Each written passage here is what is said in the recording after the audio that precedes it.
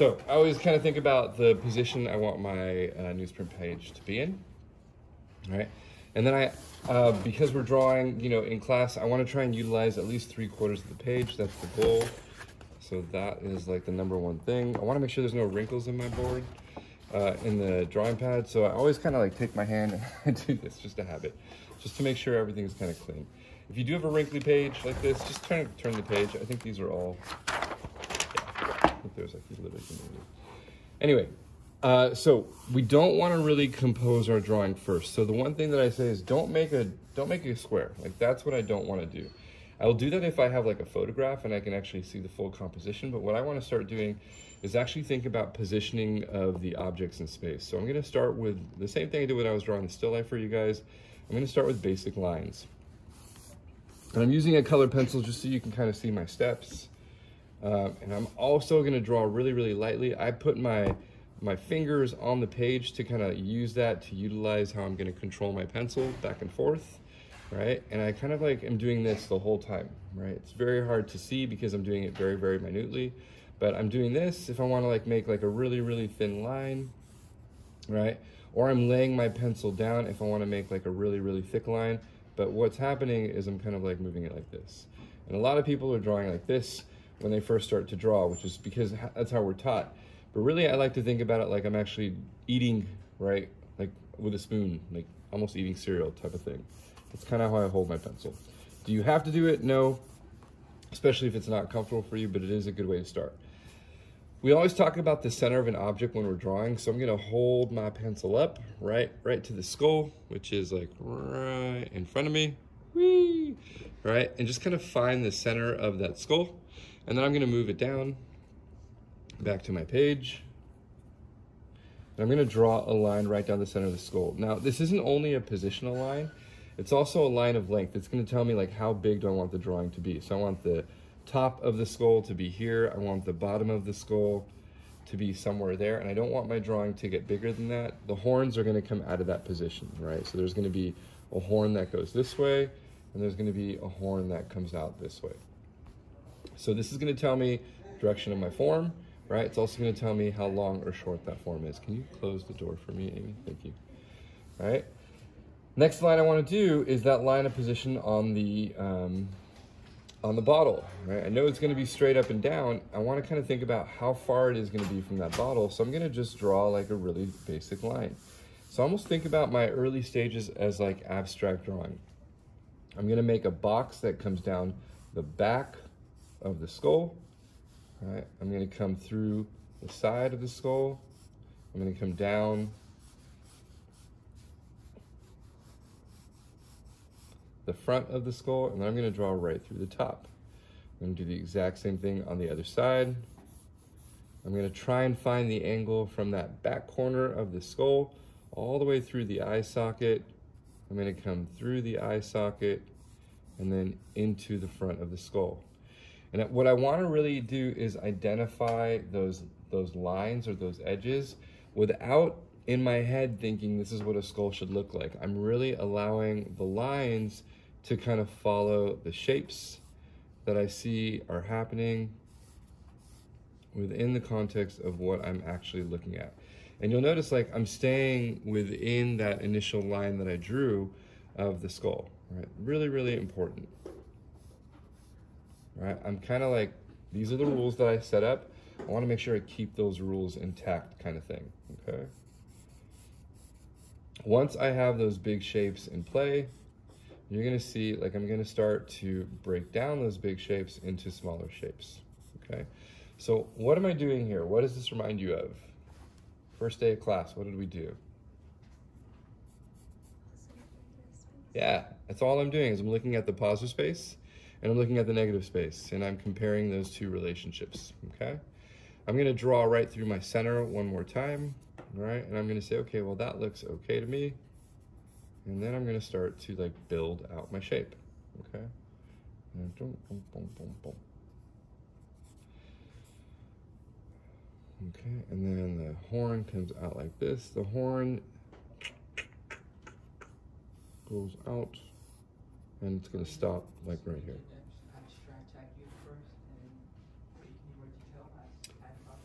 always, right? We always want to think in terms of the biggest abstract shapes first, and then we'll focus on our details, okay? So you're always going to see me work from the outside of a shape to the inside of a shape. Even if I'm drawing the figure or if I'm doing like a really complex painting, I'm always working on the big shapes first. Most of the time you don't see a painter like start with like an eyeball, right? And then like paint out the full face. They're usually starting with the full shape, okay? That's kind of like the best way and most comprehensive way for like a young artist to kind of learn, all right? So there's the other horn. It's going to come out like this. It's really foreshortened, so it kind of turns. And then the bottle, I want to make sure it's in the right spot. So it's going to move over just a little bit. And I want to line up the base of my bottle with where it kind of connects. All right. With a bottle, when I talk about those basic shapes, it's a little easier because the outside shape of a bottle is mostly the shape that you're dealing with. You're going to see if I'm drawing a straight line, I don't want to hold my pencil like this, right? Well, you could. I want to always just move my whole arm down. That's how I'm going to make like a straighter line. And I don't want to just use my wrist, right? Bottle is going to stop right here.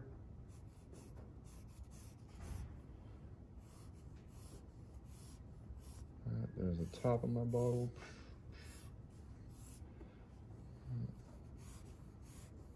And you can see, what am I doing? I'm combining a series of simple shapes. Okay, I have my cylinder. I kind of just drew a cone on top of that form, and now I have just something like start my bottle out. And then I can come in, and when I start picking up my black pencil, I'll start to break down that bottle shape and to get more and more specific and to kind of figure out the exact angle of that curve, okay? So now I have my two relationships set up. If I really wanted to, I could put the little box that's kind of holding the skull up right here, right in the back, just so I can think about spatial relationships. All right, and then we have cast shadows. So I'm gonna throw those in just so I know where they are. The edge of the box is coming up like this.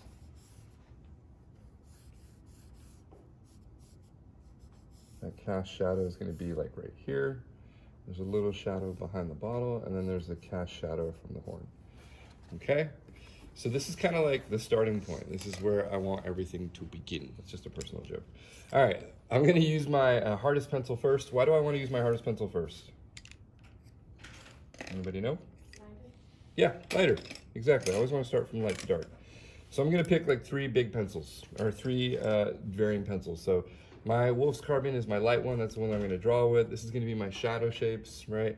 This is going to be like my mid-tones. So I'm going to use these three. If you're worried about the names, this is a Pitt Pastel, Faber-Castell. This is a Ritmo pencil. These are none of the pencils that were, this is a Primo pencil. None of the pencils that were on your list except for this one. This is a Wolf's Carbon pencil. So these are equivalent to, this one is equivalent to the Pierre Noir number 2, the 2B, all right? And this one is equivalent to like a B, okay? But I just like the way they feel. And I'm trying out new pencils just to kind of have fun. So if you really want, what you can do is set up like a value scale. Like this is my light Wolf's Carbon, right? That's gonna be like just regular pressure.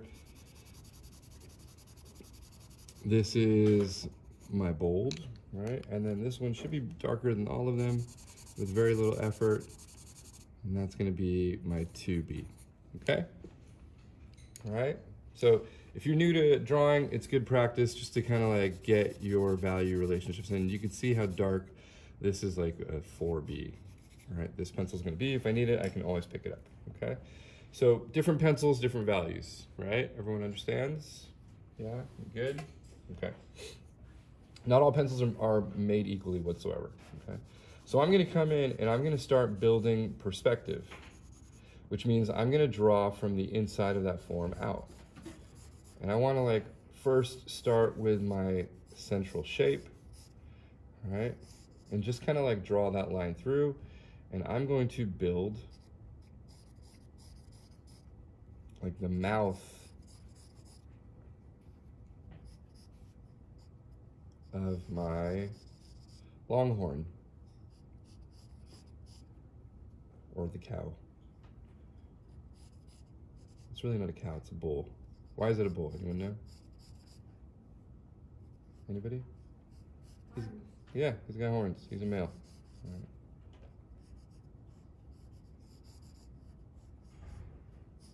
So I'm going to start really, what I call simple, which isn't always simple for other people, I know. And just kind of draw the front of the bull's mouth. And what this does is it gives me a perspective line, right? It tells me that this is the box, and that's where it's coming out. And now I can kind of see where it's opening. I'm going to come into here, right? And I'm going to start to cut out my shapes. So I'm taking really simple shapes, and then what am I going to start doing with them? What's the opposite of simple? Complex. Yep, I'm going to make them more complex. So we don't start really complicated, right? You always want to start with really simple shapes first, and then we're going to build those simple shapes into more complex shapes. And that's how you're going to build a more effective drawing technique as well. So 2 rules, right? First one is I want to draw big to what? Small. Other thing I want to draw is simple to complex, right? And I will tell you, simple shapes are usually big shapes, right? Complex shapes are usually smaller shapes. So those 2 things kind of run hand in hand, right? This center line is a little bit off, so I'm going to fix it.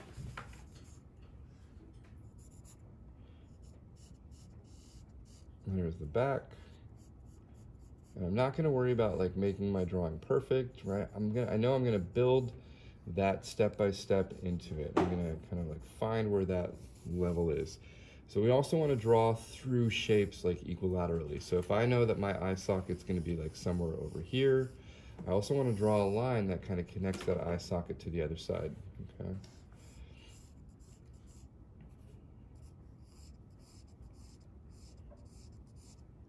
So I want to find where that eye socket's going to be.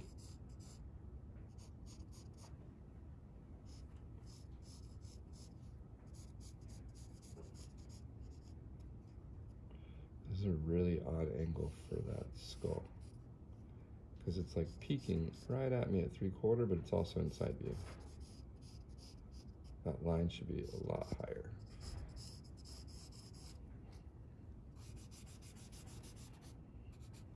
Okay. Did it just break? Yeah. Oh no. I've had that happen way too many times.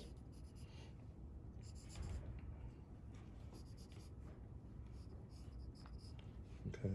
So I'm going to double check the distance between these 2, and if I look at it, it looks like there's my line, there's my center line. The orbit of the eye needs to be like right here.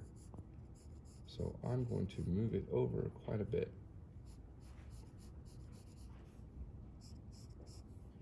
And I'm just going to make that circle.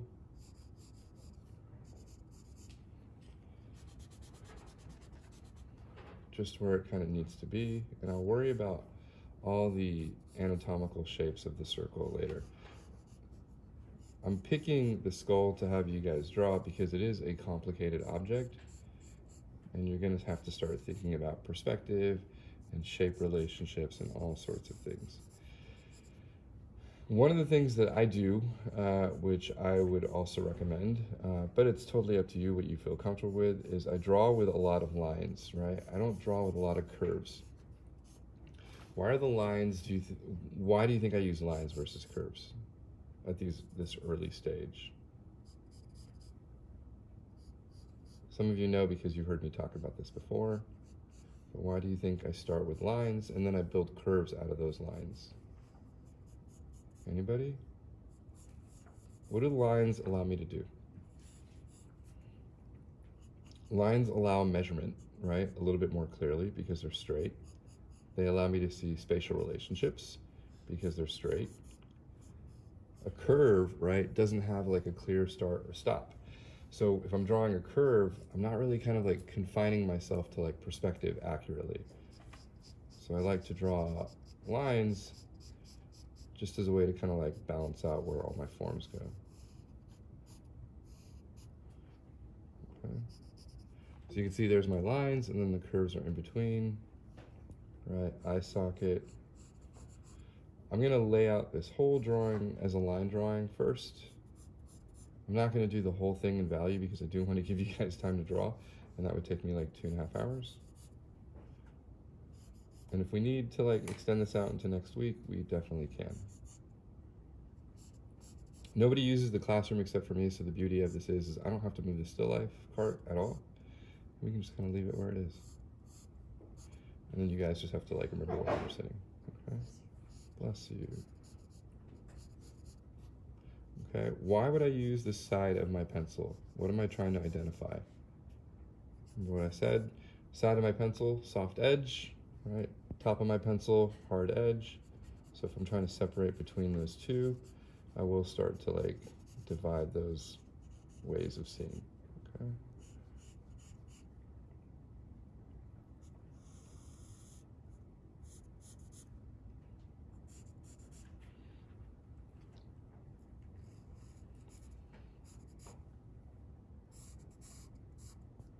Okay, I'll bring the horn around.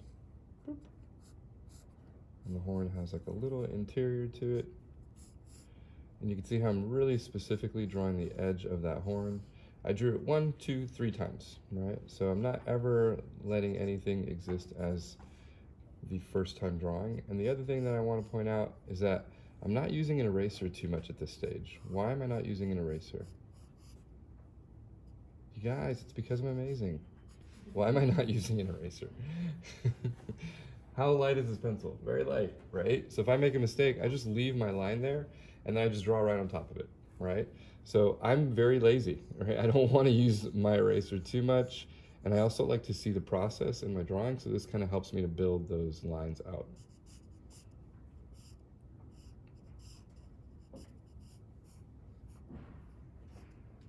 All right, and then this is my original line. My horn is actually like way down here. You can see I'm going to start with like a straight line.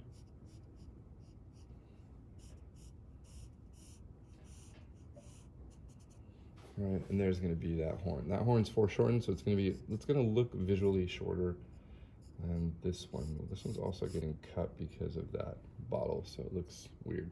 But yeah.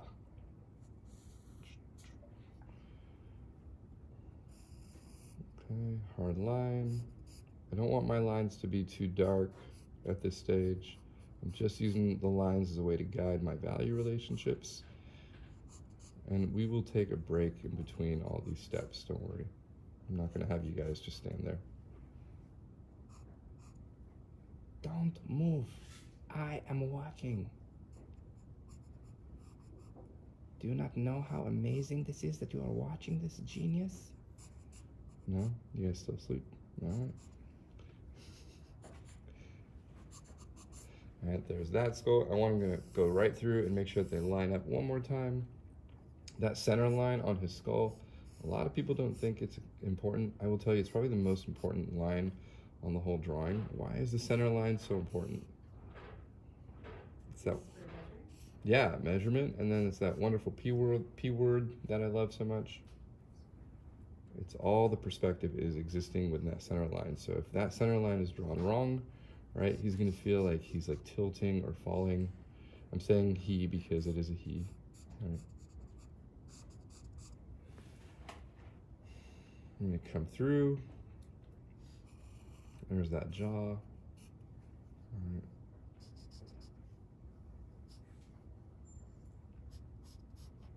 And then the shadows that are going into his mouth. And then I'm just gonna define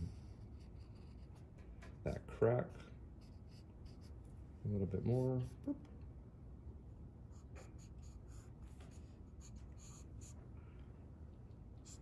And then it's going to come out and over. It kind of comes right there. Okay. And then the side of his jaw is going to come out. Boop. And you can see how I'm tilting that pencil up as soon as I know that that's the final line that I want to draw. And that's not to say that I can't change any of those lines. It's a charcoal pencil, I can always erase it. I just like to make bold lines, okay? All right, so his shadow comes out like this. I'm gonna use a soft edge on all those shadow shapes. It connects to the bottle. And I'm not gonna like draw the bottle like completely done. I'm not worrying about it too much.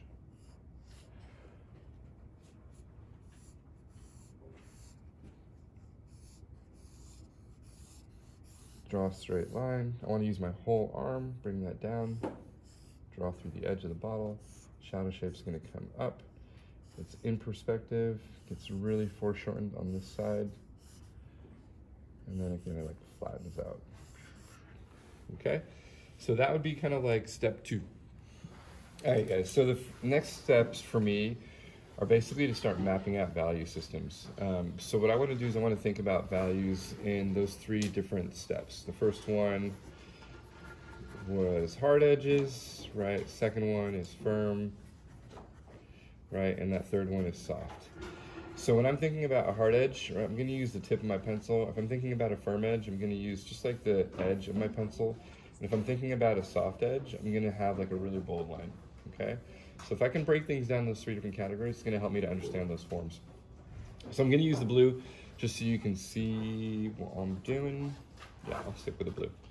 All right, so I have on that core shadow of the longhorn's horns, or the bull's horns, you can see I have a really specific soft edge because it's a rounded object. It's gonna come into the skull, right, and it's gonna like fall over the eye. And then as soon as it gets into the eye, all this is really hard edge shapes. So I'm gonna keep those lines really specific. And then the rest of all this on the side is all shadow. So I'm gonna skip forward and I'm gonna identify the shadows that are in the eye. And you can see because they're in the eye, they're a little bit more articulated. So I'm gonna use the tip of my pencil. So I'm kind of giving myself like visual cues. I'm saying, okay, this is a shadow, but that shadow is a little harder. All right.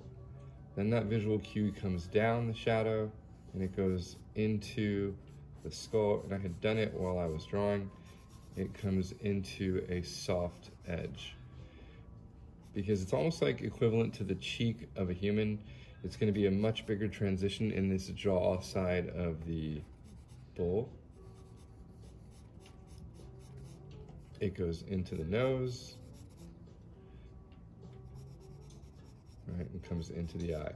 And in reality, like, I don't draw like this. I would draw both simultaneously when I'm drawing. I don't wait to finish the outline and then draw the shadows. I use the shadows to kind of help me map out a drawing all the time.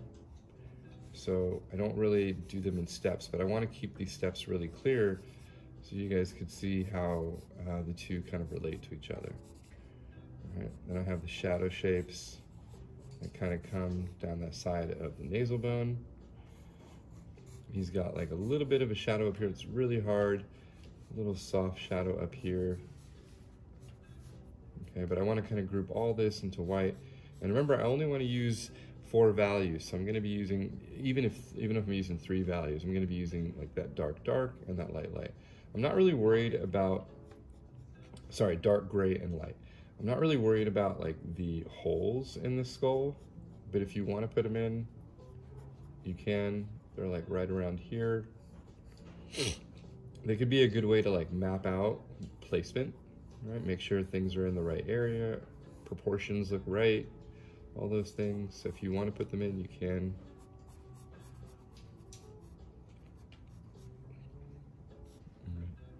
And then I'm going to come into the other side of the horn.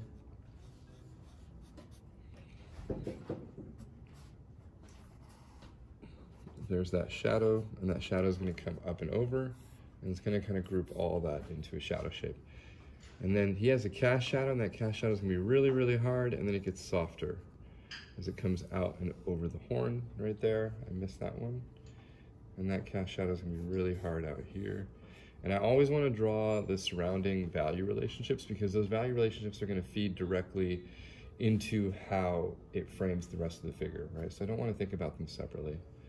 There's an interior of the bone that kind of comes out. All right, and that shadow shape in the bone is really hard and articulated, so I'm going to make sure that that's very hard. Okay. And then I drew these shadows already. They're pretty strong shadows. I'm going to simplify them. I'm not going to draw like all the edges. So what I'm drawing is lights and breaks in those lights. So there's some light breaks, and then there's like shadows around them. Okay, so that's all I need for here. Obviously, this is going to be, what kind of edge am I going to be seeing on a bottle? Soft, right? So I'm just going to use the side of my pencil and just kind of like coast down that soft edge and then come down. You can see how I was keeping my pencil almost flat, and I'm drawing in the direction of the form as much as I can. All right, so if I'm breaking down my values, how many pencils was I going to use? Does anyone remember? 1, 2, 3. Okay, and my third one was going to be this HB. Okay, so I want to think about those 3 pencils. The object is actually pretty light, so if I'm ever hesitant, I can start by like organizing my values in relationship with my pencils, right? That way it kind of like helps me to not go too dark too quick. And I think that's the biggest mistake I see students make, is going too dark too quick. So if I want to start with my lightest pencil, I'm going to put all my shadows in with my lightest pencil, and you're going to see it's going to go pretty quick. And I like to always draw in the direction of my form. So he's kind of moving in this direction, so all my pencil marks are going to move in this direction. I don't want to put any pressure on my pencil. I just want to group all my shadows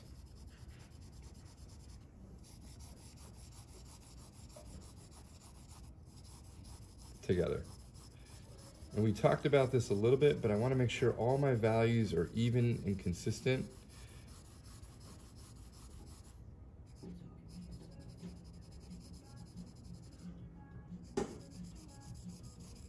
So I don't want to go through and like scratch things, right? I'm trying to keep all my marks like really organized. So all this is in shadow. You're going to see if I made my lines coherent and consistent, this is all in shadow. Then I should be able to see my lines through my value relationships, okay?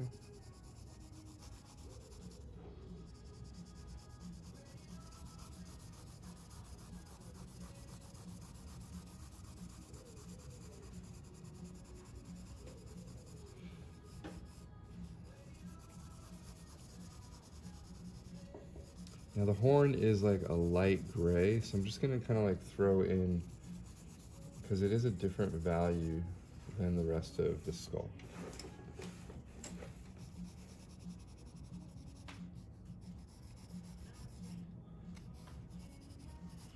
Okay, and you can see how quickly like those values will just drop into those forms, especially like if I'm taking the time to like map out all my value systems. And if I want to ever graze values in, I put my knuckles down, and I just kind of like let my pencil just kind of graze over the top of the surface, and it will make like a really light value.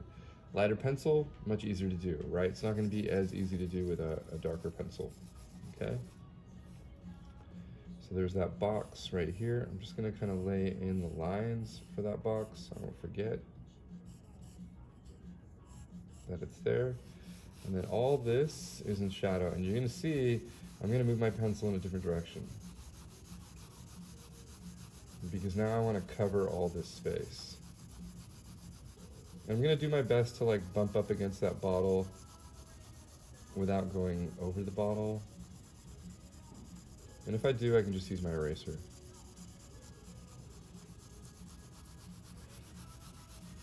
So remember, I'm building all my values simultaneously. I don't want to work on one section at a time, because if I do, I get obsessed with that section, right? I'm going to move my pencil in the opposite direction. It's a lot harder to do, but I want to move in the direction of that bottle value.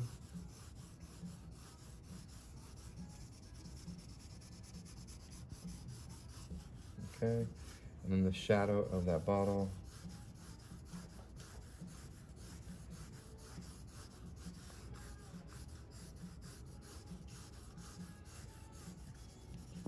Okay, so now I have everything laid out, all right? And that is 85% of the way done. Now all I have to do is start to separate my values out, okay? So what I wanna do is I wanna come in and I'm gonna use my darker pencil, and I will tell you, I jump from white to gray to black. Why do I wanna jump into the black? Anyone know? What's the black gonna do? It's gonna frame my edges. It's gonna make my decisions really clear. And it's gonna show me the differences between those dark darks and those mid grays and those lights. So recording, yes.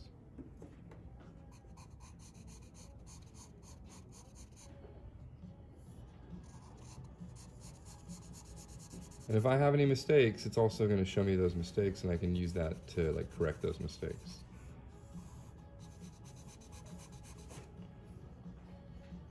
So right now, all these edges for my black shapes are pretty hard edges. So I'm coming in, I'm using the tip of my pencil, and I'm just kind of defining where those hard edges are.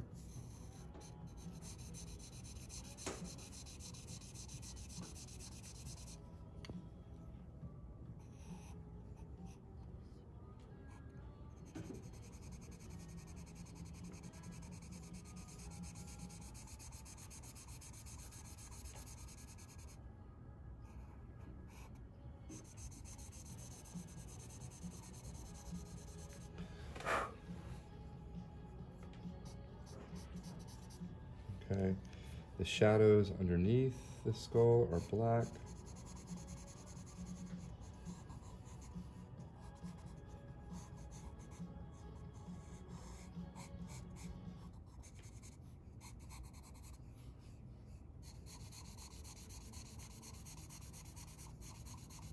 And the shadow shapes are pretty hard edges.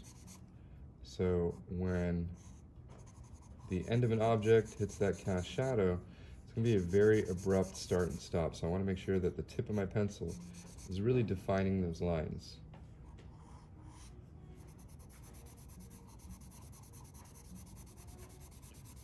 And you can see me switching pencils. One is really soft, one's not as soft. So it allows me to like soften up the shadow as it gets farther away. This edge is going to get a little bit softer as it gets farther away from the skull. This edge is going to be really, really hard.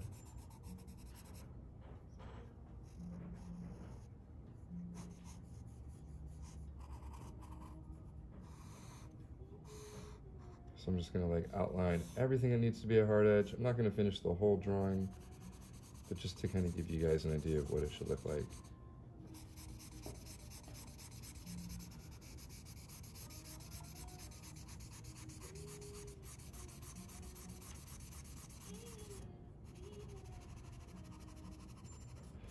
And the big thing is like pay attention to the direction of my line work, right?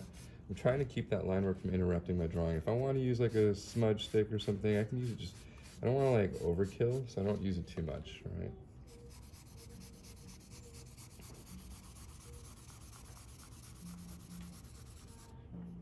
Okay, I should be able to manipulate everything with my pencil. That's kind of the key. If you guys can build that hand control, it's going to definitely help your drawing skills. And we'll be working on that the whole semester. And not every class will be a demo because I do want to give you guys time to draw, but I think some days are very pivotal, like today, so I'm taking a little bit longer just to kind of work with you guys.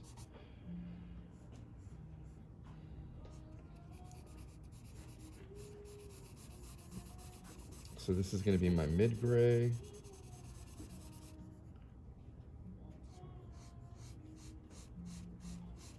And you can see it's a soft edge. And you can see I'm using my middle pencil.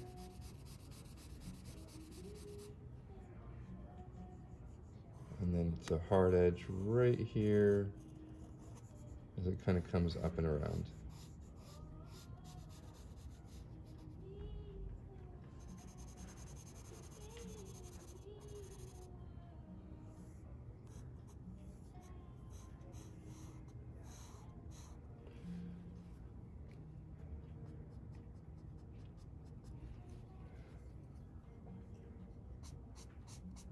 so these are those like in-between values.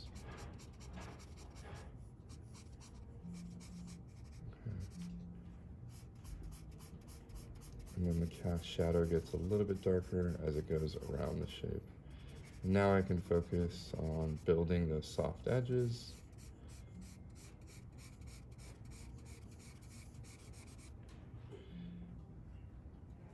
And then that cast shadow comes down and it comes over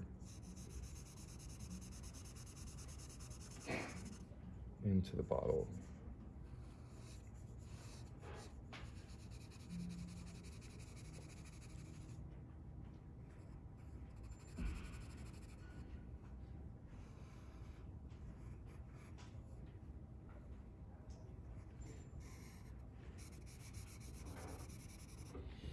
Okay, so just to kind of give you guys a starting point,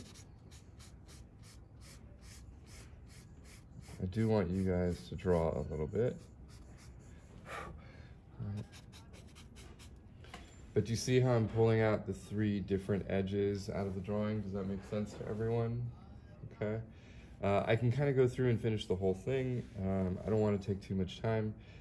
You're going to notice that as you put in shadows, things are going to have to start getting darker. So I can come in with a pencil and always make it darker, but it's a lot easier to start with a lighter value and to kind of build out those shadow shapes slowly.